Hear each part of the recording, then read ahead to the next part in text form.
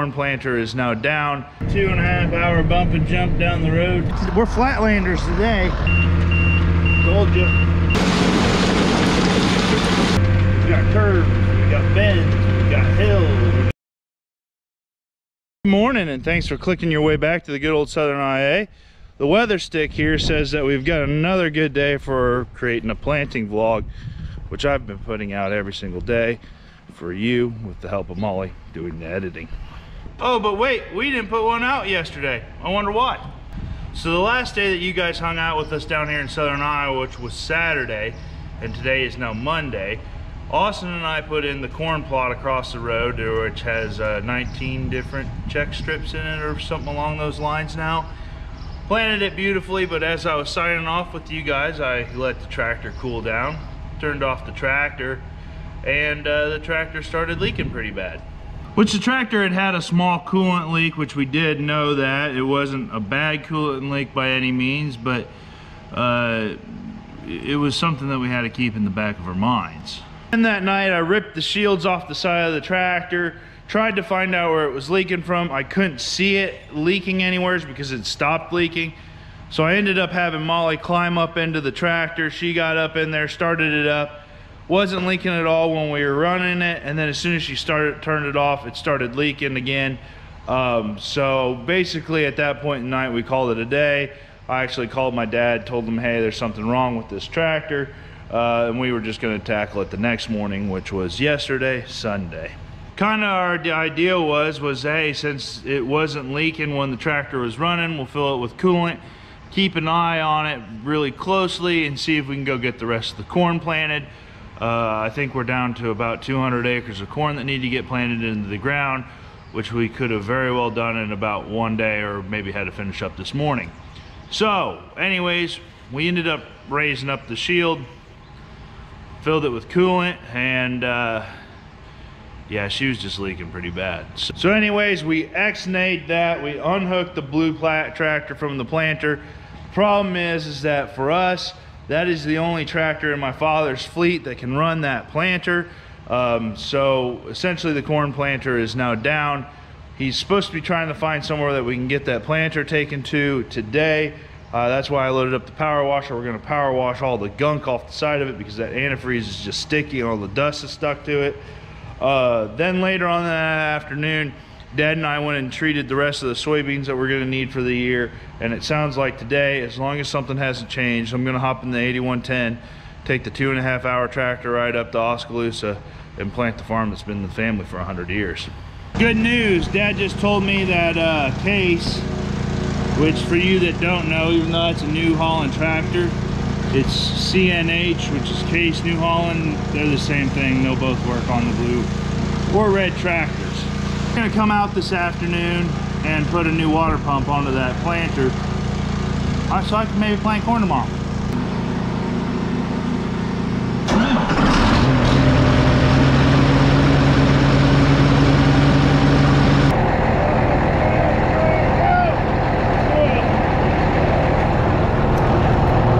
Anyways, join Ben and I on our 2.5 hour bump and jump down the road to Oskaloosa to plant some soybeans. And then we'll get back up here and see if we can't get any more work done today.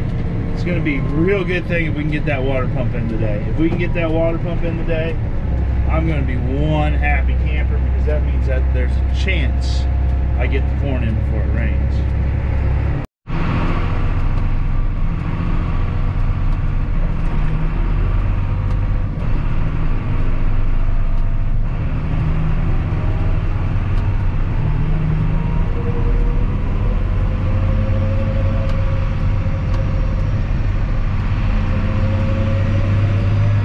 Down the road. Oh, and to kind of keep track of how long it takes to get there, I left at 9:29.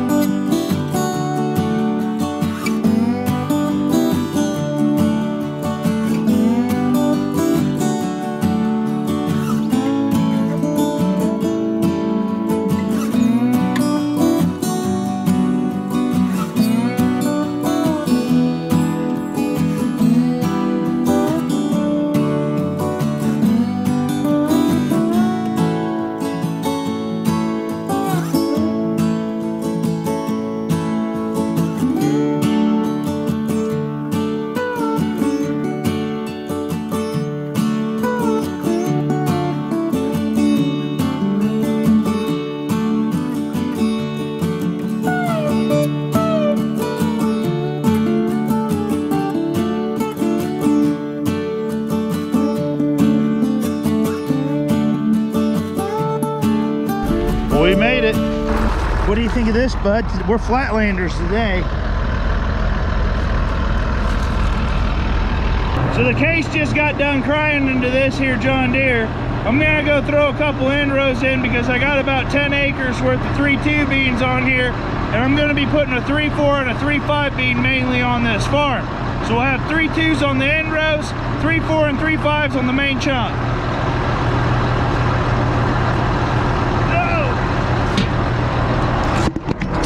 11:50 and we're ready to go planting.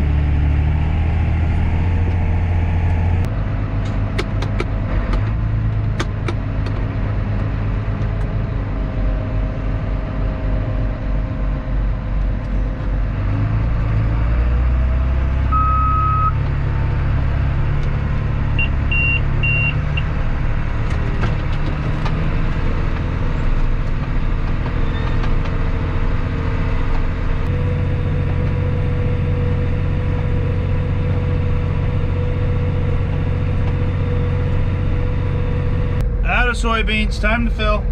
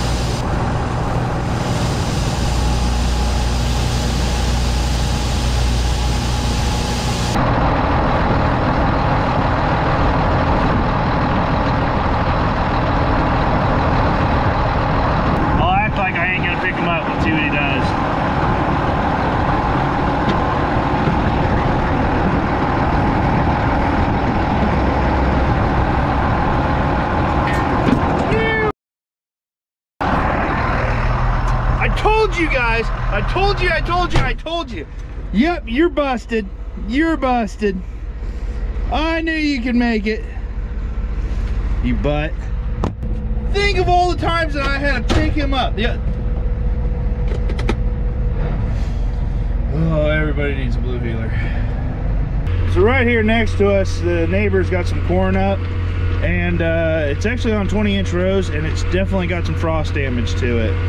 Kind of hate to see that, you know. It's like corn that's kicked off, got a good start to life, and now she's frosted. So now that we got a little back and forth action going on, you heard the zipper of that lunchbox, didn't you? Little back and forth action going on, that means it's time for lunch.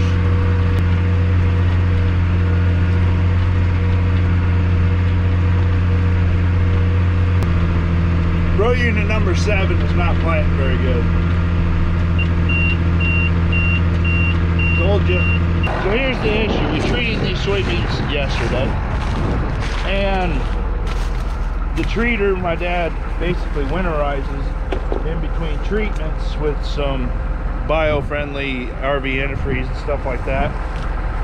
Well, to make sure it was working right, he turns on the pump, and you know that goes through there, and well, the treater holds some beans at the bottom of it just naturally, so those beans get soaked in the RV antifreeze, and when we went to start dumping them out, I could tell that they were pretty darn well plumped up full of stuff, you know, started to swell up.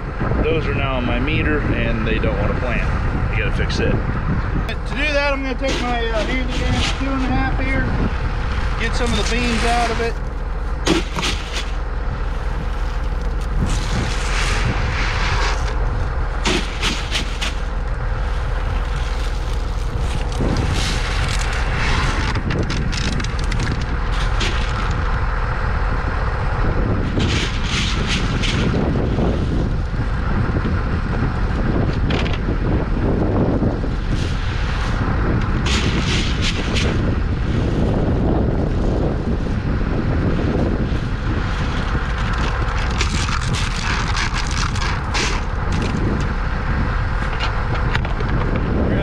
lid. That looks like a good lid. I can somewhat trust. Flip my latch. Disengage the box. Has to be the one right in the middle. Lay her down gently. So that I can work on the meter here. Comes off with these 2 wing nuts. Pull it. See? Swollen, soft, swollen, soft. They pinch into the meter. So I'm just going to take this, clean like that for a little bit.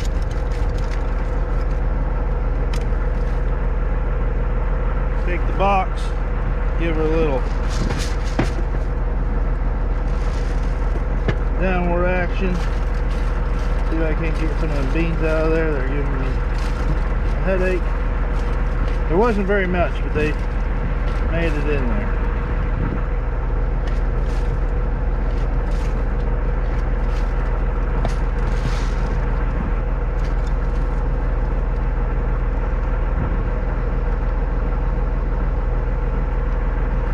Clean the junk out of this brush.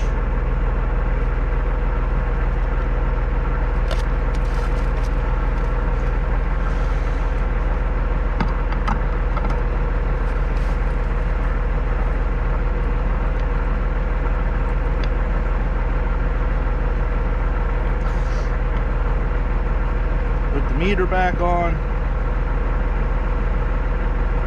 tilt her down, so we pull up if you can.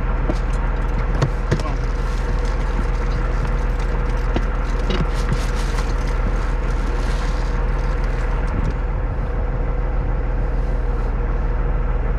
Do that. We won't fill the pull up. You just put her back on.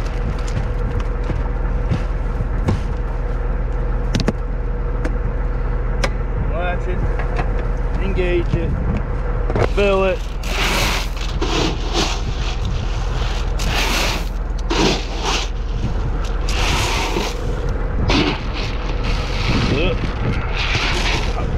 Population is going to be a little high right there.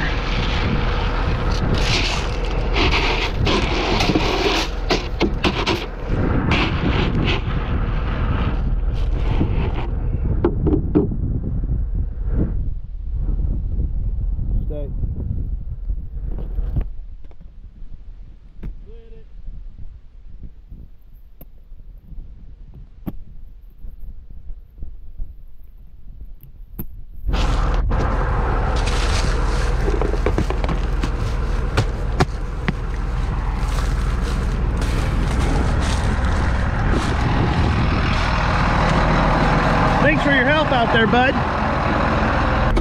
Now it'll beep at me for a hot second, I think. Just gotta fill the meter up. Hopefully I hope I engaged it again. We'll find out.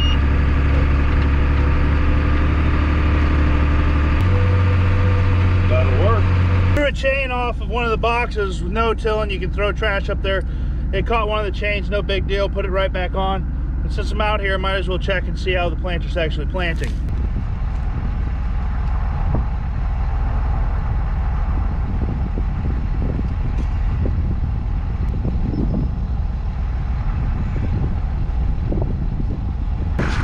One, two, three, all in there a little over an inch. I'll take it.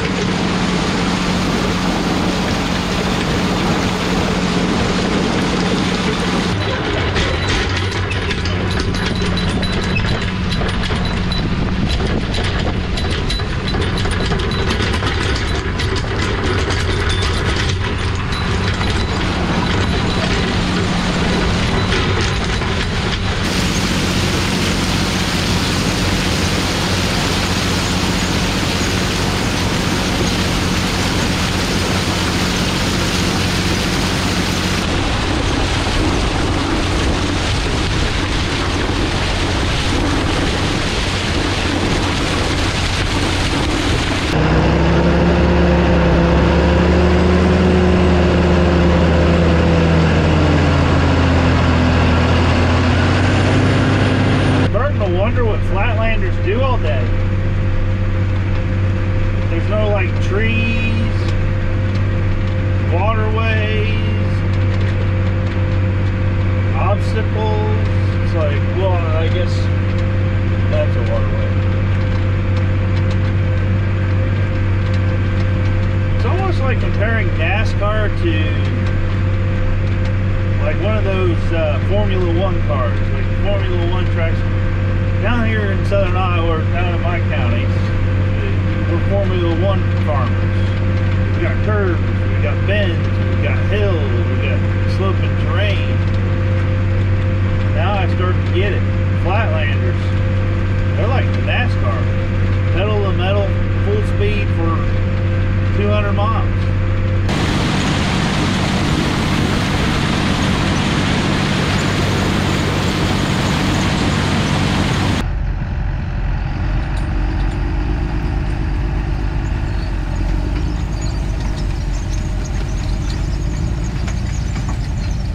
Ben gave me the task of picking out my favorite comment from day 16 planting vlog, and this is the video he asked you guys to name the John Deere powered Cummins, or the Cummins powered John Deere. There we go.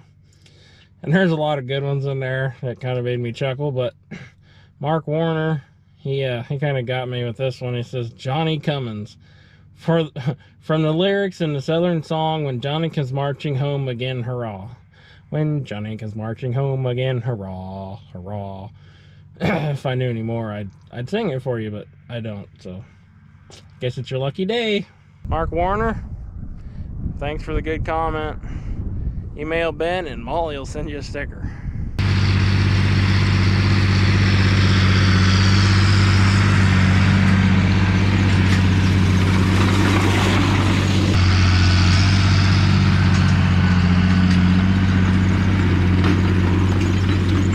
Remember guys, get this video to 2,000 likes and you can win one of these hats.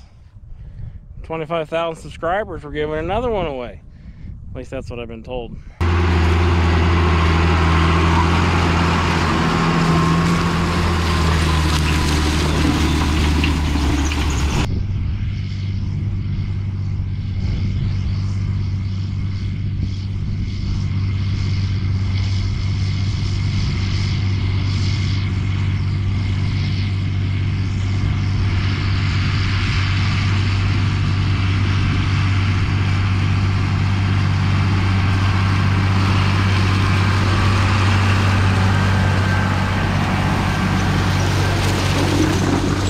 Close to being done, is then I just got to go back and then we're done.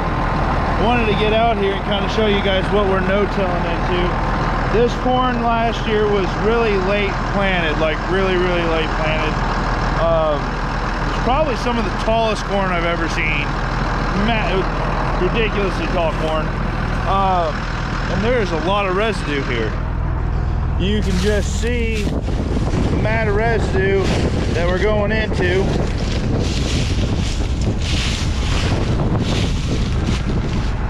This is obviously pre-plant here. You can just see how it's still kind of matted to the ground and beat down by all the rain and all the winter. And then if you go to the back behind this planter where we planted it, you can just see how it's been fluffed up, it's lifted up, it's chopped up. It does a really good job of just sizing it. It almost looks as if when we're going across the ground, like a wave of like corn stalks and everything is just getting flung up in the air. Makes it nice and light and fluffy. You know, that way maybe if some of the beans don't make it into the ground or whatever, it's like it just gets mulched in. It just, look at that.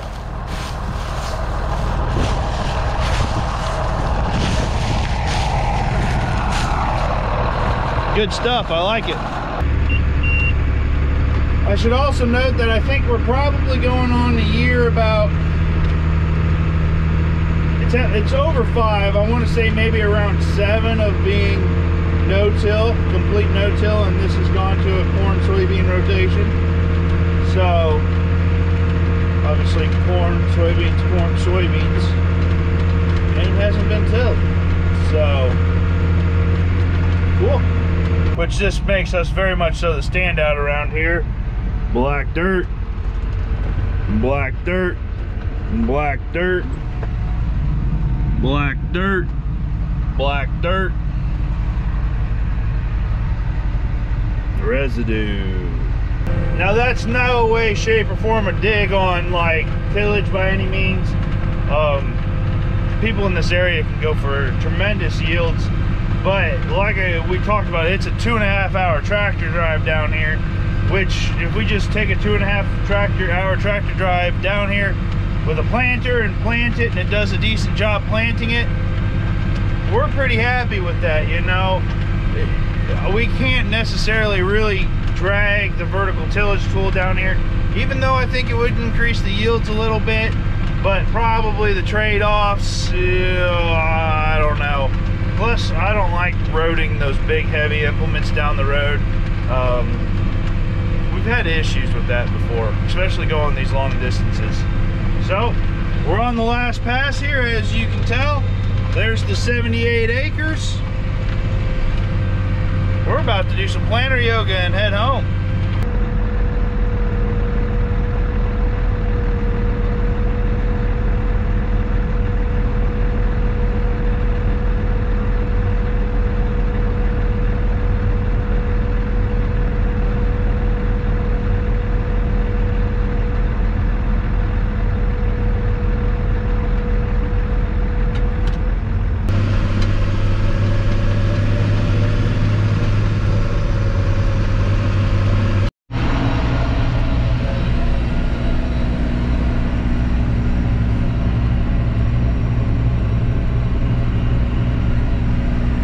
So we're in a 10-acre field here that we're going to try and knock out tonight.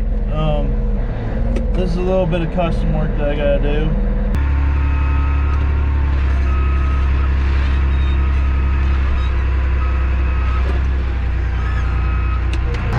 Good news, bud. The regular lunch lady's back. The other one was kind of hard to look at.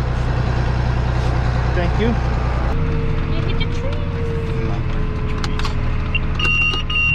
Touch the trees a little bit, I guess.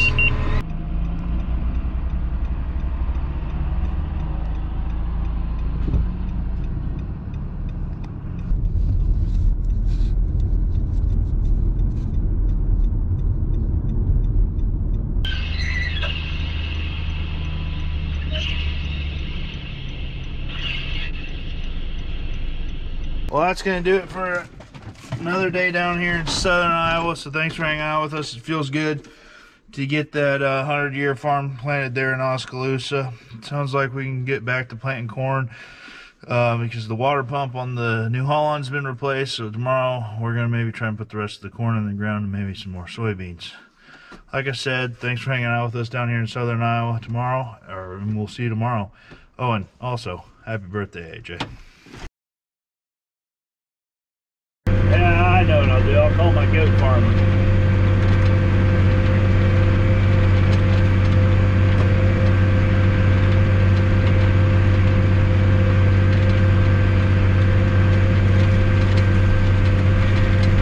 What do you flatlanders do? I mean, when you're planting a crop. All I'm doing here is just going straight back and forth. There ain't nothing to drive around. It's like, what do you do to stay awake? Like,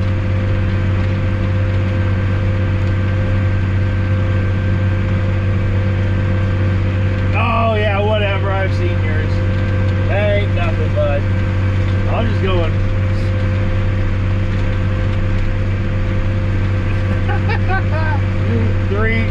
I've got pieces, I got like 20 something on them. I'm like a 40. I think, oh, whatever. That's just one step away. You know somebody can get you set up, right?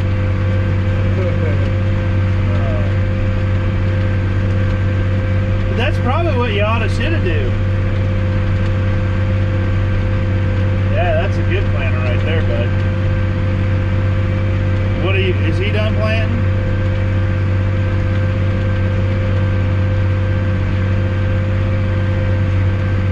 That ain't too bad. That ain't too bad. Is he off corn or is he corn soybean? Corn soybean. Yeah, I'm out here